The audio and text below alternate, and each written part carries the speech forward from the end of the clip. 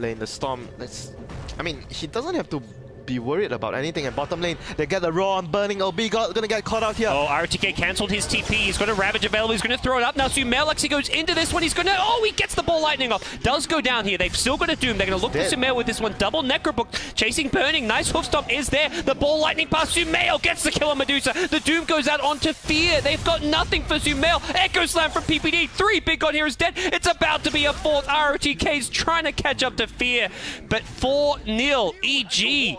When a big team fight here, the Doom still ticking away will not be enough to kill off Fear. And that was, well, that's what we waited 28 minutes for. You know, that was one of the moments like we saw, oh no, Doom. The Sumail is just dominating. Double kill. Mega kill now. He's looking for a 3rd even. He's got no Aegis here. He's going to be a bit careful. Does not get the dodge on the magic missile. Burning going to go for a stone gaze. Sumail, Adamada does not get the ball like to the high ground. Insta-suicide. Will respawn very quickly. That was close. He was going to give away a lot of gold if he died. Yeah. So, not exactly a big loss for EG. The fact he uses the Bloodstone Suicide opens up bottom lane. There's no ultimate available for Medusa.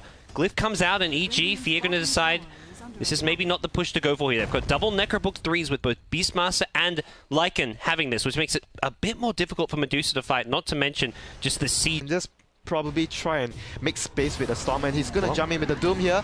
On to Aoi, a support. It's going to get the kill here. Look at bottom lane, EG. Oh my gosh, they're going to look to take high ground here.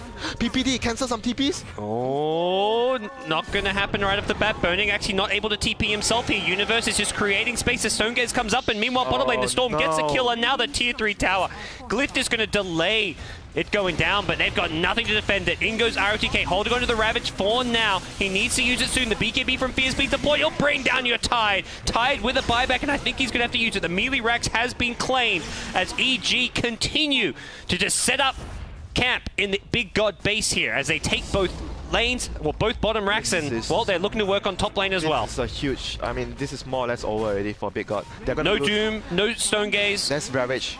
But where do you Ravage? There's push mid, there's push top, you've already lost bottom lane. Storm gets another kill, Sumail sells an Aegis, he gets 2 more. Both supports are dead, and this is looking like Big God just being torn apart, manhandled by the EG polished killing machine. I would like to say kid handled Sumail. Just perfect play. Destroying them. Absolutely perfect play. This has got to be the most well-executed strategy of the tournament in some ways, I feel. This is just polished Dota from EG. Oh my god, this is just... This is as good as... the other day I was... I clapped during one of the games where... I can't remember which game, like somebody actually executed the game so well. I mean, this is another game where it's just perfect from EG. They did everything... Like...